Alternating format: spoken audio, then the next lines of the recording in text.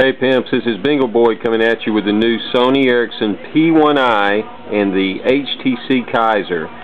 Both are new devices, not yet released to the public.